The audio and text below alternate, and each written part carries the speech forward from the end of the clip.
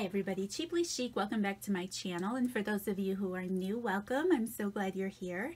So today I'm going to do a little bit of a tutorial video. I've had a couple requests now from a few of you here on my channel concerning sewing, not having a sewing machine or no experience with sewing, and how you could still get a stitched look on your page. So I'm going to share something that I used to do in my scrapbooking days back before I got a sewing machine out and added things to paper, and hopefully it can be a help to you and that you might find it a little fun too.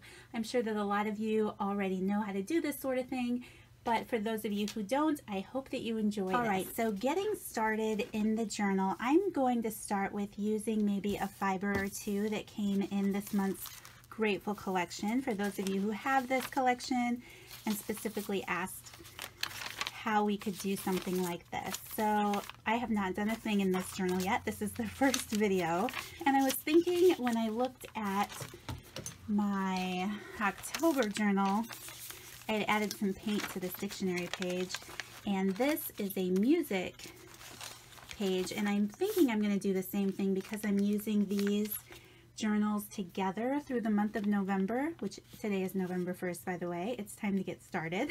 So that's why I'm working on this today. I think I really like this edge, and I'm going to do some stitching on the edge of this book before I get started doing any painting or anything. So I'm just going to use this piece of plastic here. This is literally just torn off of an old planner, and it's just something thick to protect the rest of my book. I have also used some plastic cookie cutter type mats that I've picked up at the Dollar Tree, or any kind of cutting mat that you have is great.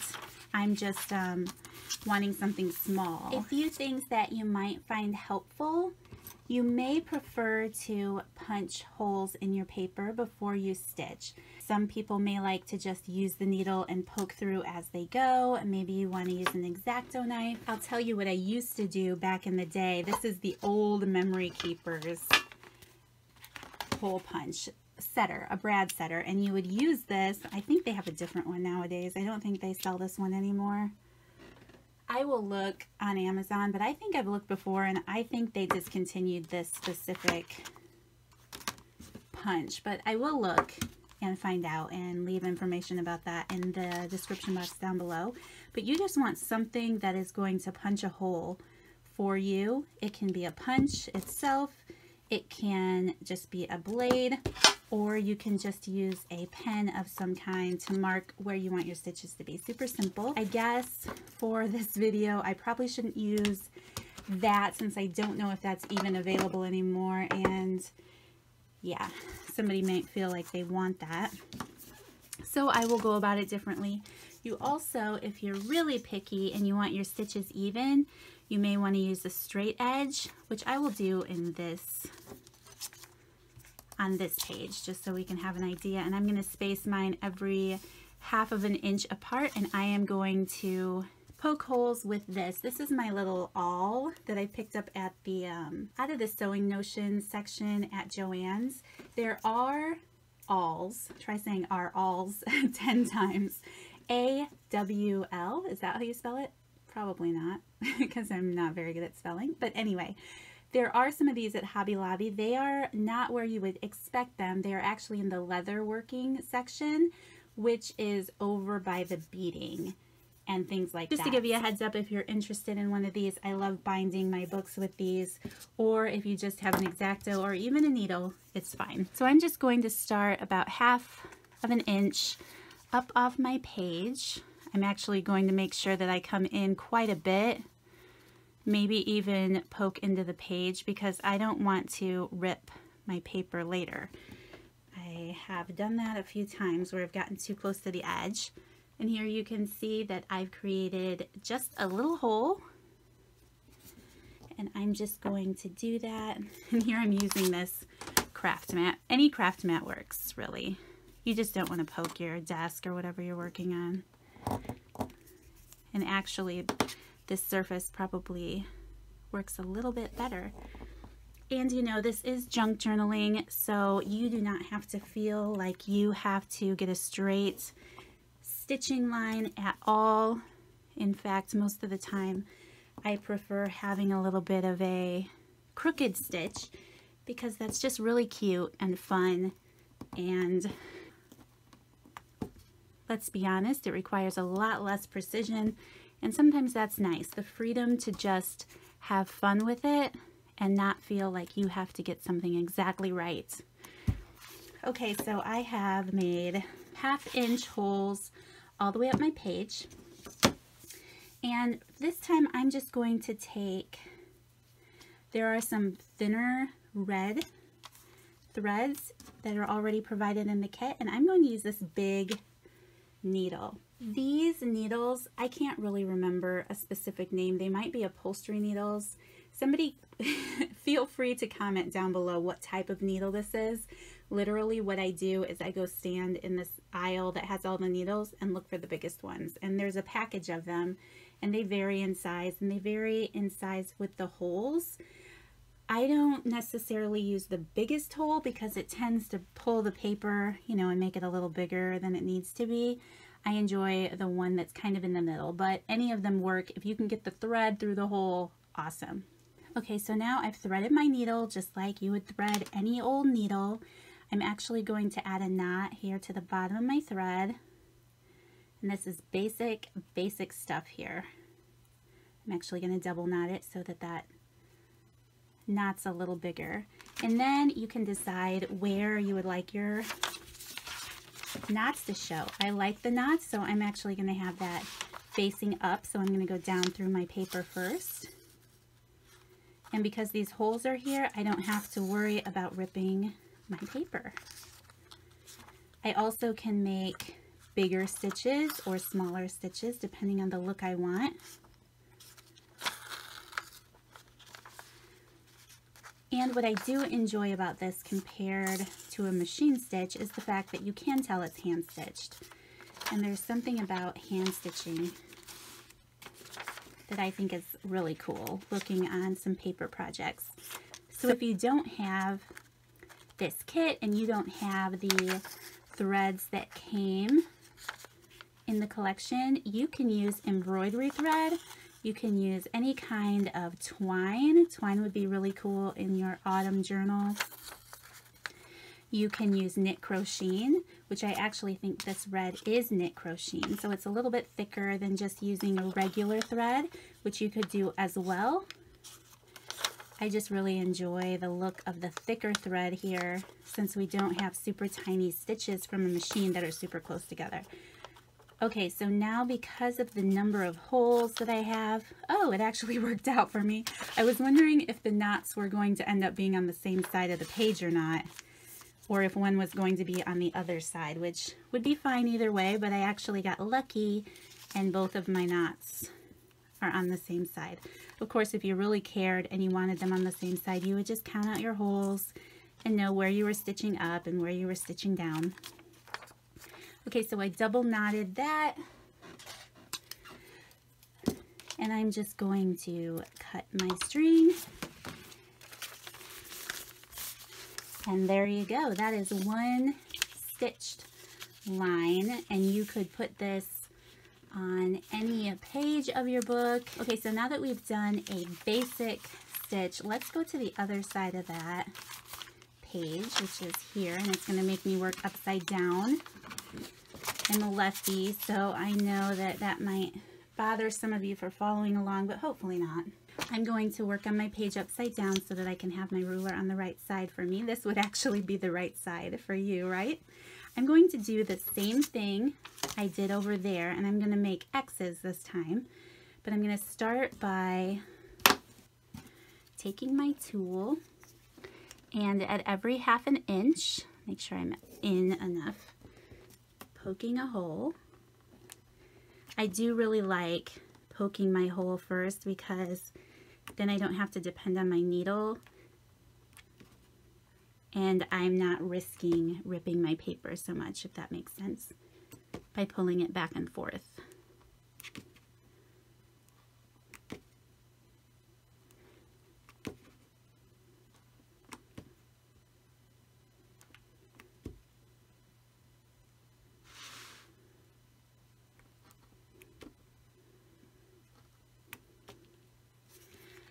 Okay, so now that we have that, I'm actually just going to move the ruler toward the inside of the book. Maybe let's do about 1/2 inch. I'm just going to eyeball it, but I'm going for about 1/2 inch. That looks good. And I want to try to make these dots exactly across. So I'm going to add my ruler down here and use those same 1/2 inch marks. And there, it's not straight. Of course, that's what happens because I tried to be precise about something. And the whole thing I just said earlier about you don't need to be precise. You really don't. In fact, a messed up cross stitch look could be kind of fun too.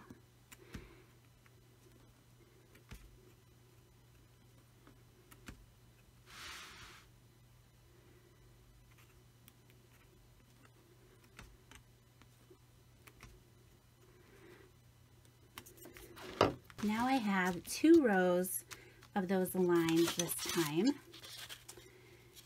And this one is in the words, so you can't see it that well, but they are directly across from one another. This time I'm going to take 2 pieces of that red thread. I'm going to string my needle exactly like I did last time. Add a knot to the end of my string.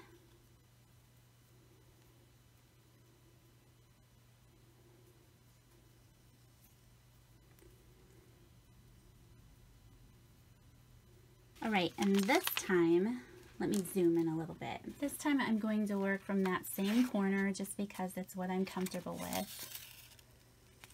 And I'm going to come up diagonally, if I can find that other hole.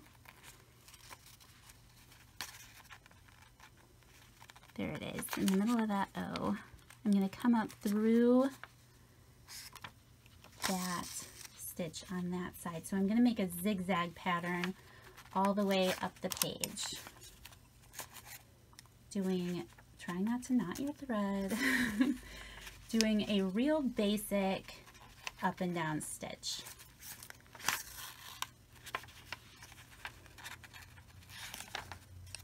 And this is just how I do it. I'm sure that there are other videos out there that will share other ways. It's just what I've always done when I've done something like this.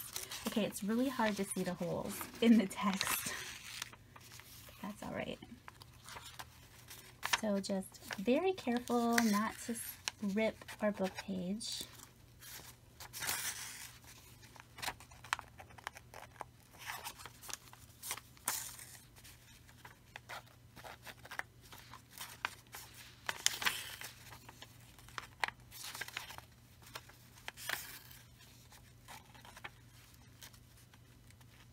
And then I poked a new hole. There.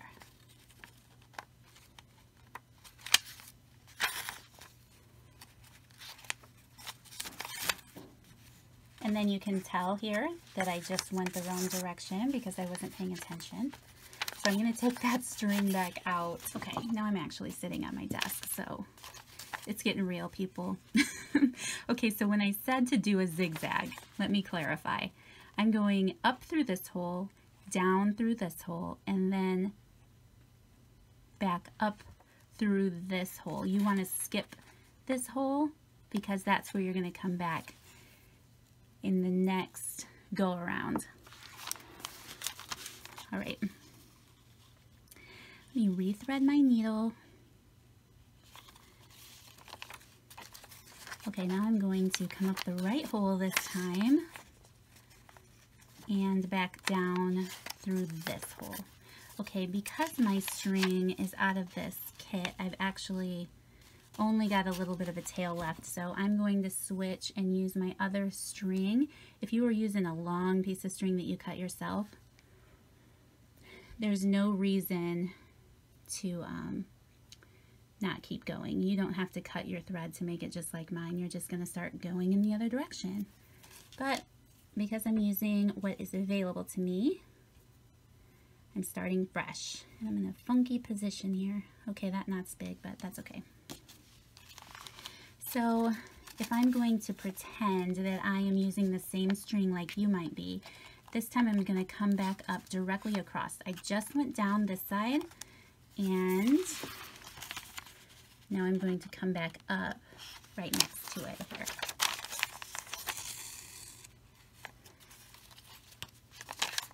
So yeah, now we're going to go back down the opposite direction, and that's going to give us a little bit of a cross stitch pattern. I'm going to come up here. All those empty holes, if we did it right and you weren't like me. Oops. Right, I'm going to take a break with that because I'm causing myself a little stress with this extra thread. So I'm just going to knot this. Why is it when you get on camera and you want to start showing something, it gets difficult? Okay.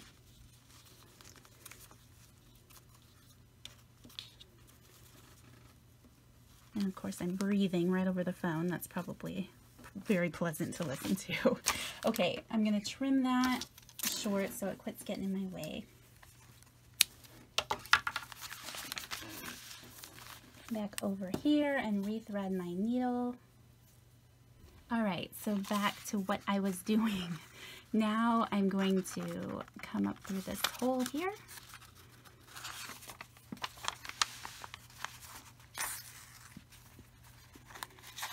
Back down. Oh my gosh. This is my life, people. It really is. I swear everything takes me twice as long as it takes everybody else. I don't know why. One more time. Yeah, right. So I am just stitching up and down again and creating a crisscross pattern here. And look at that, you guys. I imprinted pokey holes in the opposite side of my book anyway. Maybe I should have used a thicker craft mat. Learn from my mistakes. And use a thicker craft mat, I guess. Okay, and then this time, it ended on this side, so I'm just going to add another double knot here. And I'm just going to trim this.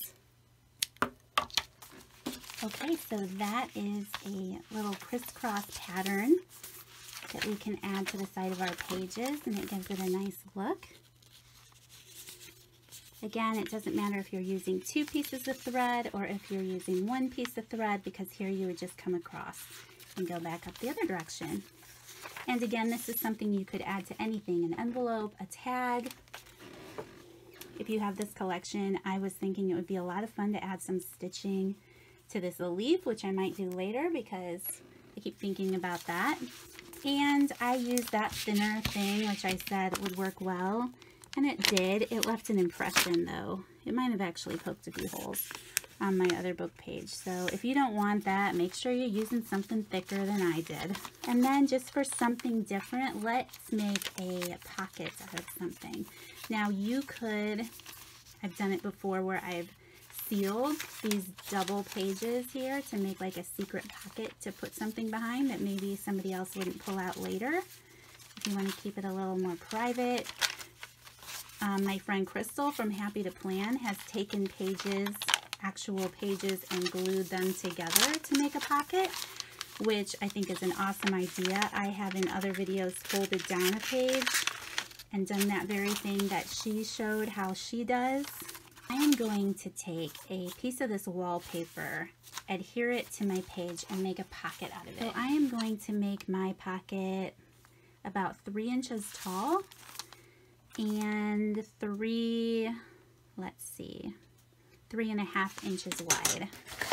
So depending on what section I want here of my wallpaper for my pocket,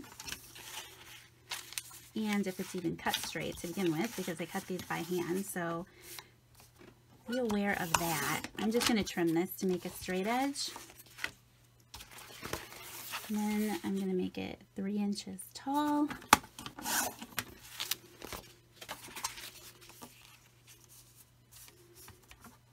And I want this flower in the center, so I'm going to cut that edge off. And then I'm going to make this 3.5 inches. So that's going to be my pocket. And I can still use these, even though I cut them. These would be awesome using a punch on them or cutting out circles. I have to decide where I want this pocket to be. I do like it with that brown craft paper, but I think I like it with this yellow paper here. Okay, so I'm just going to use my corner punch, and this is my corner punch, and I will link it down below. I will leave a link for it down below for anyone who might be interested. I've had that thing forever, and it's pretty heavy duty, but I just want to round the corners, just kind of give it a little bit of a different look from the bottom portion of my pocket. I'm also going to take my vintage photo and just kind of give these edges a little bit of color, because I like the way that that makes it pop off the page a little bit, and then it doesn't get lost in the paper behind it. Plus it also evens up any uneven cuttings. I always like that. Okay, so now I'm not going to use a wet glue this time because I just want to keep it in place while I stitch. I'm going to add a little bit of a tape runner glue at the bottom, center my pocket, and just kind of stick it down where I want it to be. This time I'm still going to use my fibers from the collection. Let's see, I really like that burlap looking string there, but I'm drawn to this green. I really enjoy the avocado green. So I think I'm going to use that this time. And because I learned my lesson about my craft mat that I decided to try, I'm going to use a real craft mat this time. And if you don't have a small one, you could bend your book back. I've done this to feed it through the sewing machine before. You might get some folds in your book, but if you have a craft mat on your desk, you can totally just fold it back and work that way too. I'm going to do the same thing. This time I'm not going to use a ruler because I don't, unless you're trying to be precise, I don't think it's really that necessary. And I'm just going to make some holes here along the edge. Now you could get messy with it. You could make something zigzaggy. I'm just going to go straight.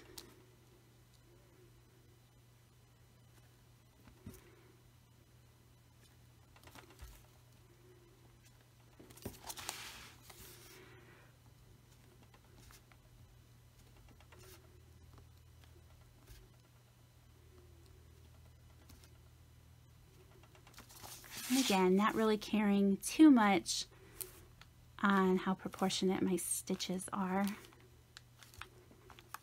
There, just want to make sure I got those. Now this time I'm going to count because I would like for my knots to be on this side of the pocket. So I'm going to count my holes and make sure that it's going to come back up at the right side over here.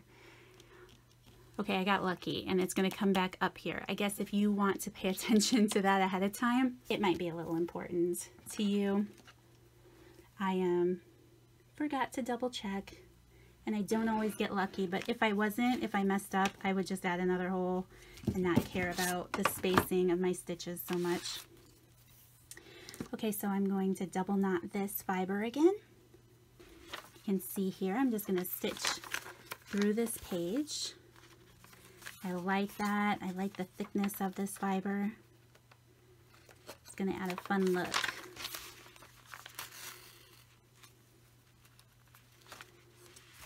And because I'm going through the wallpaper this time, it was really helpful to add those holes ahead of time because it's definitely putting some drag on the needle, and that would put me in danger of ripping my page, which I don't want to do. And then here, this is my down hole.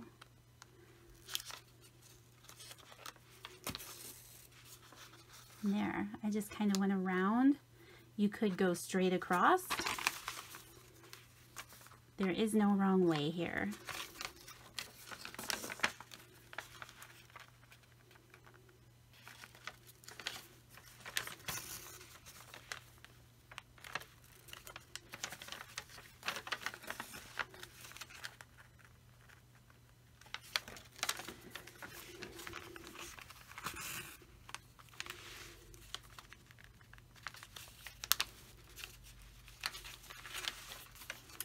So while I'm standing here stitching this, if you guys have any other video ideas like this, let me know in the comments down below. I know I don't spend a lot of time in real time on my videos, mostly just to save everybody time, because if I had those journal with me videos in real time, it would be like an hour and a half. Sometimes they're so long because I spend so much time thinking and depending on what I'm doing. But if there is something specific that you would like to see in real time, let me know, because I think this was a great idea, and sometimes I forget that there are some things that some people would like to see. All right, I made it to the top of my pocket, and now I'm just going to double knot that. I'm standing up at my desk, and it's a regular size desk, and that's really, I really need to get something to stand up that's a little higher, just do my back some good. Okay, so that is a hand-stitched pocket, and I think that is so much fun. I love the look of it compared to a sewing machine, and it's so much fun on the opposite side. So you can do this to anything that you come up with and you want to stitch down by hand. I know in the Delight series, I stitched a leaf. Did I stitch it or did I glue it? I've done it before where I've stitched, and you could absolutely stitch this on by hand. There's nothing keeping you back from that. I would again add a little bit of a tape runner or maybe a little touch of glue to just hold it in place. That way you're not fighting with it when you're trying to stitch. And then just stitch it on the same way, maybe in an X pattern, maybe just in a zigzag pattern, just making sure to avoid that piece of plastic there in the back. But the sky is the limit with hand stitching in your book. I think it's a lot of fun. I think the most important thing is just to remember to add your holes first, so you don't accidentally tear your paper in some way. Other than that, if you wanted to add some faux stitching, maybe you would use an ink pen. I am not an artist at all, so in no way am I able to draw anything that looks like hand stitching. Plus, I just really enjoy the texture that adding things like this to the book does for the book itself. I love all the different textures. Yeah, I hope that you found this helpful and informative. My husband's here with dinner, so I'm gonna go out and eat with him. Just a reminder, there are a few more of these journals left in my shop. If it's something that you would be interested in, my Etsy link will be in the description box down below. Otherwise, I will see you guys in the next video. Thanks so much for watching. Bye.